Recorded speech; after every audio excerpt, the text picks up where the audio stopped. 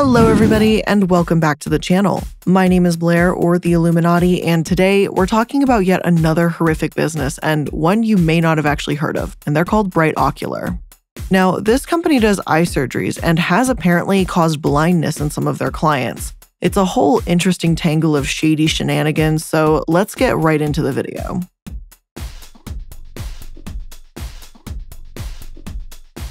Now, before I get into the controversies, let's start off with answering the question, who is Bright Ocular? Originally, when this topic was requested to me in my Discord server, I believe, I thought they might be some shady laser eye surgery place. However, that's not what they are at all. They're actually promoting eye surgery to change the color of your eyes. Not so you can see better, not for medical reasons, this is purely for aesthetic purposes only. But in case you didn't know for some reason, eye color is a genetic thing. Genetic makeup determines the amount of melanin in the eye. In eye color, there isn't blue or green pigment. All eye colors have the same brown melanin incapable of refracting light. The difference in eye colors is due to the concentration and location of the brown melanin on the two layers of the iris. People with brown eyes have melanin on the back layer of the iris and some on the front layer, which absorbs more light and causes the iris to look brown. Eyes with no melanin on the upper layer of the iris scatter light, so that more blue light reflects out so that the eye appears blue. So in order to change this, Bright Ocular applies artificial iris implants, a method they say was first created for people that have poor vision due to light sensitivities. Now, this much is true. Iris implants are a thing, and they're not making that up. But only a handful of ophthalmic surgeons in the US perform iris reconstructive surgeries because, according to the American Academy of Ophthalmology, they have to endure the red tape, regulatory setbacks, and hours of uncompensated time spent filing documents to obtain permission to implant the devices. Because there are no FDA-approved iris prosthesis, permission is granted to US surgeons through investigational or compassionate use exemptions only. Now, this article was written in 2013, and it wasn't until 5 years later, in 2018, that the FDA approved the first artificial iris. So this is just to say that the technology is new. Not terrible or defective, but it's new. And it was approved according to the FDA's website to treat adults and children whose iris is completely missing or damaged. Congenital aniridia is a rare genetic disorder in which the iris is completely or partially absent. It affects approximately 1 in 50,000 to 100,000 people in the US. The iris controls the amount of light entering the eye, and those with aniridia have sensitivity to light and other severe vision problems. In addition to congenital aniridia, the custom flex artificial iris is indicated to treat iris defects due to other reasons or conditions such as albinism, traumatic injury, or surgical removal due to melanoma. So from the sounds of things, it's used quite sparingly. Apparently, this technology has been around in Europe for a bit longer than in the US. So again, that's not to say that passionate doctors can't get it right. But I think it's the way Bright Ocular presents itself that I take issue with. They are a company that does this artificial iris treatment, but just so your eyes look cool. On their front page, they have a slideshow filled with men and women with stunning silver blue, deep green, and blue-green eyes. Like, yeah, they look gorgeous with those eye colors to the point where it looks like it's contacts or heavy photoshopping. Whereas with another doctor that performs the surgery, their photos show how this has been used in patients that need it, and the page states they cannot guarantee a perfect color match and far more disclaimers. I'm not saying this procedure should never ever be done for cosmetic reasons, if it were safe, that is. If you want to make your eyes black from getting them tattooed or get surgery to have them turn blue, well, I've got no right to tell anyone how to spend their money. It's just about the seemingly casual attitude of Bright Ocular that rubs me the wrong way. Like here on their About page, they say it's not recommended for merely cosmetic purposes, and yet all the shots they have on their homepage and most of the shots on their gallery are just glamour shots of how striking their contacts look. Maybe I'm reading too deep into this, so let's just jump into some real tea, how they've caused blindness.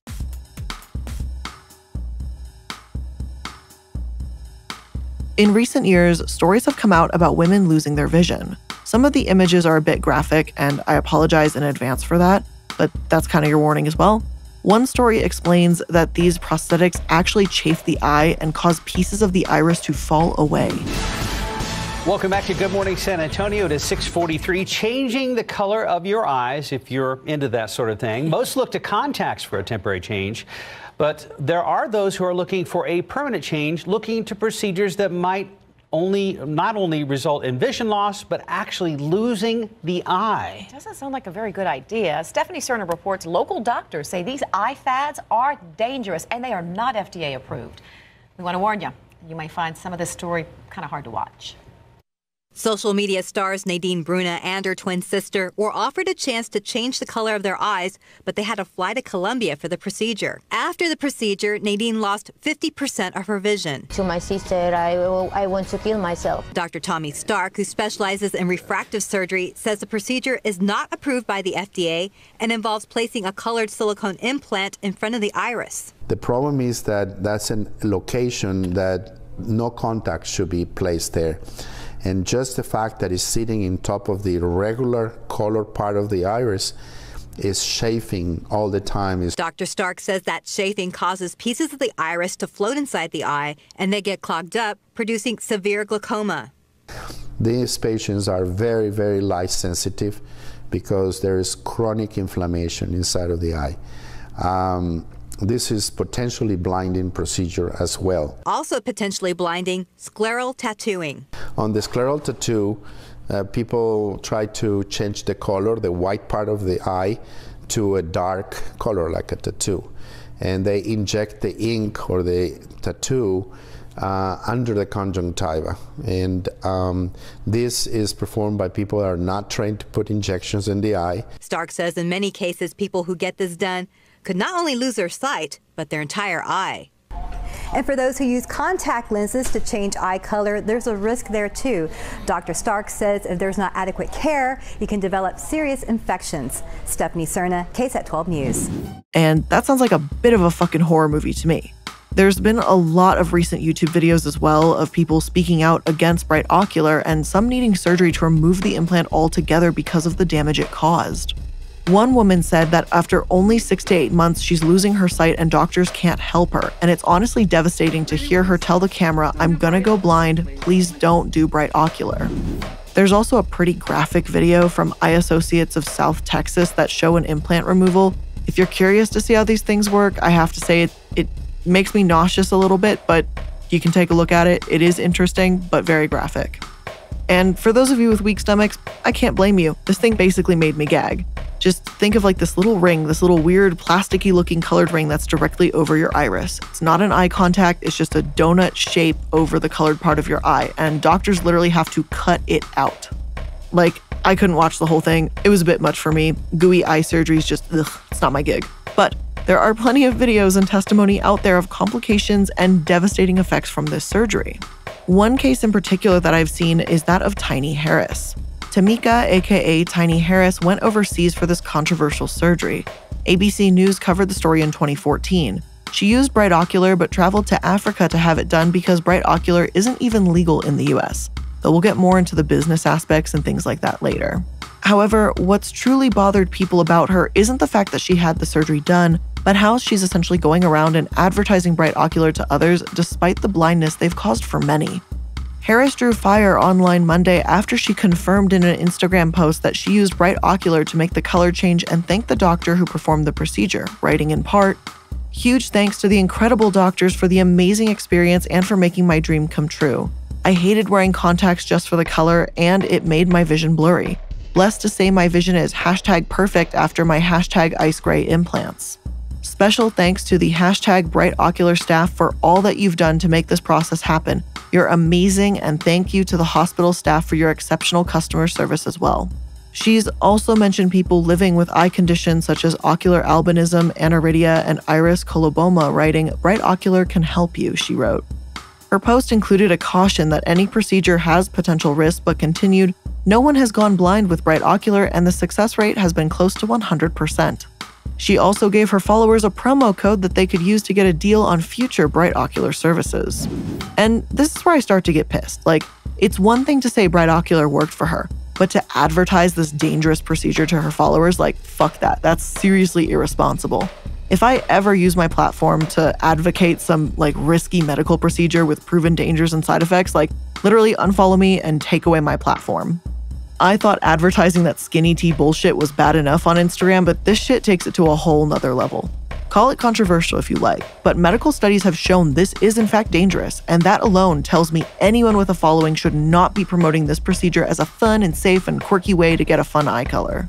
Because it's not.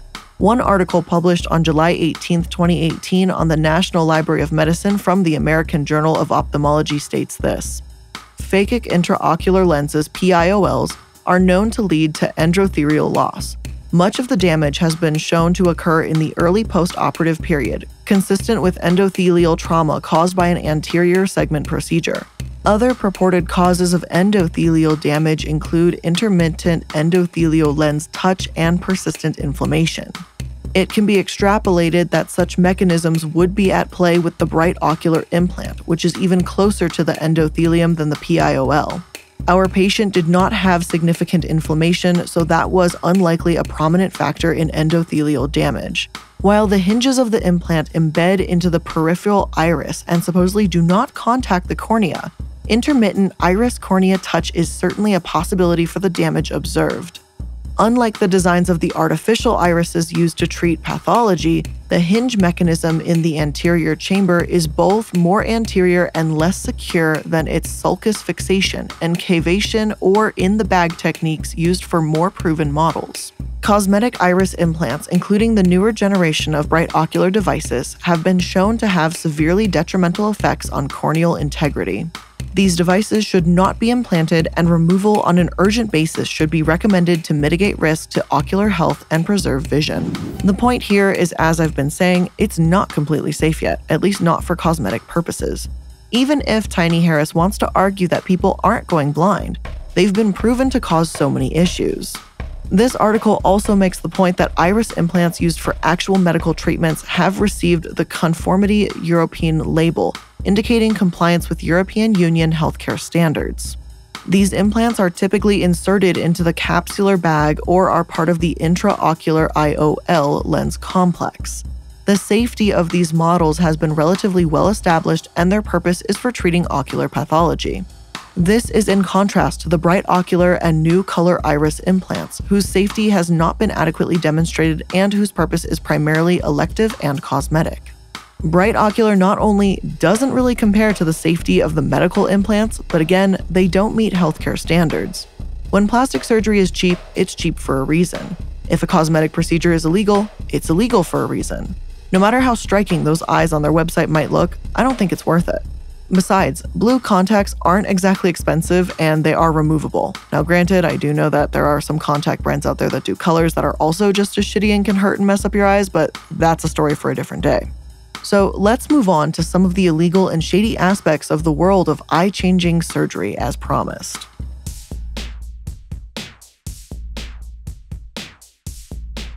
One article from ID shed a bit more light on the subject and where it all comes from. Back in 2016, they wrote, Marilyn Manson is the poster boy for unnatural eye color. His single white contact lens is as iconic as it is demonic. And while it's hard to imagine what could be more extreme, the field of cosmetic surgery has now outdone him. See the new trend for surgically, permanently changing your eye color. No contacts required. Just $8,000 and a plane ticket to Mexico. Here's how the procedure works. An incision is made on the surface of the eyeball. Don't watch this video if you're squeamish. A folded implant is inserted and unfolded to cover the iris. The slit is stretched up, and your eyes are now ice gray, baby blue, amber, or whatever option you choose from the menu. While the surgery isn't approved by the US Food and Drug Administration, a growing number of people are both choosing to pay for the procedure and the cost of traveling to a country where it's legal. They're flying to countries including Mexico, Panama, and India and returning with eyes in sci-fi shades. Last year, R&B singer Tiny Harris, the wife of rapper T.I., traveled to Tunisia and changed her eye color from brown to ice gray via an iris implant. That's the color I purchased, she told ABC News, and when asked how she feels about her new eyes, she added, "They're amazing, I love them." Her daughter Zonique also went ice gray. And yeah, you heard that right. Apparently, it wasn't just enough for Tiny to change her eyes, but she may have convinced or persuaded her daughter to do the same. Zonique isn't a minor, so I don't want people jumping into the comments below saying how terrible it was for Tiny to change her child's eyes like that. But she was a young adult when she had it done, and unfortunately, it didn't turn out so well for her. Zanique told one fan on Instagram that her experience wasn't best for the long term, even though her mom's turned out just fine. And yeah, the argument that everyone is different holds true here to some extent. But there's enough people with severe complications that I don't think this should be done in the first place. The ID article continues, but things haven't been so positive for everyone who's undergone the surgery. A patient who wishes to remain anonymous admits in a YouTube video that she changed her eye color last year and already regrets her decision. She says, "I just wanted something subtle and natural. My pupils do not dilate anymore and I feel like a vampire. All the little kids are scared of me." And then there are many stories of people who have decided to remove their implants after experiencing complications. One person I spoke with who traveled to Panama for the procedure says that he is suffering from cataracts, red eyes, blurry vision, and secondary glaucoma. Just having the implants in your eyes causes them to swell, he explains. You have to use anti-inflammatory drops for the rest of your life, he says, adding, "Please don't be that stupid. Your health is more important." Of course, the medical centers that offer the procedures disagree. CB Joyce, a representative of Dr. Shibu Varki, a cosmetic eye surgeon in India, told me over email, "We have been doing this procedure successfully and with the utmost patient satisfaction for more than 5 years." If the risk of losing your vision or having your eyes permanently damaged is worth them being blue, then go off, I suppose. But obviously, the people promoting these surgeries are going to say they've had the utmost patient satisfaction, whether or not that's true. I'd love to see interviews of some of those patients years down the road. Apparently, there's even new ways of doing this, a walk-in procedure that literally burns away melanin in your eyes, which, yeah, that's about as horrifying as it gets, like, no thank you.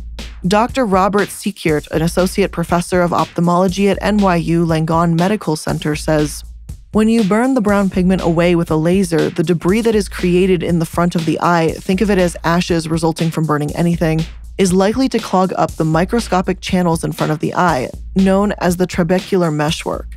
It is very likely to cause a high pressure in the eye, known as glaucoma." That's why I think companies like Bright Ocular are so incredibly dangerous.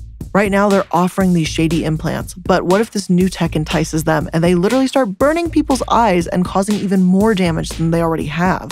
Plus, why the fuck would you think blue eyes are worth this potential damage for the rest of your life? The extent some people have gone in order to do this, like flying overseas only to be told that they're going to live with eye problems for the rest of their life, like, it's heartbreaking. Here's one man's story about his experience. Omar Sabuding said he always wanted to change his brown eyes to blue, but the procedure he had been looking at that uses colored silicone implants to change eye color is illegal in the United States. So he packed his bags and headed to Tunisia to have the procedure done for $6,500 at a company called Bright Ocular. Sabuding said he liked what he saw in the mirror after the procedure, but something wasn't right. "This is going to sound crazy, but I just saw 2 raisins, you know?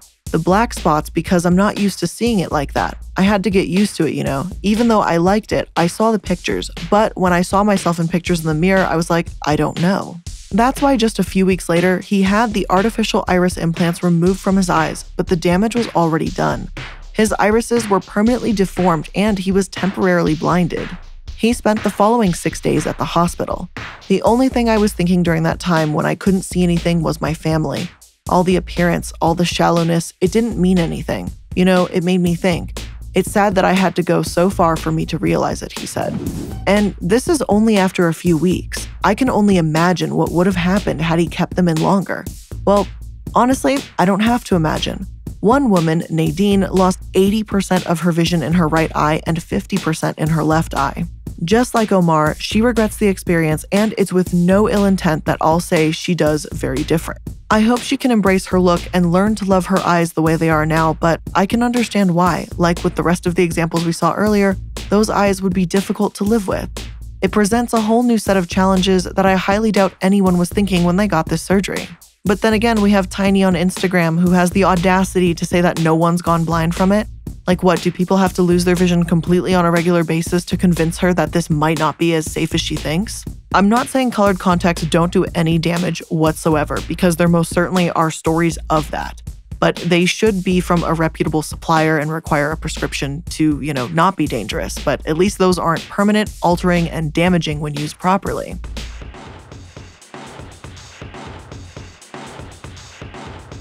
Now, as for the legality, well, one Trustpilot review says Bright Ocular was banned in Mexico and the testimonials on YouTube were fabricated. Another says they had the procedure 7 years ago and now have lost 60% of their vision.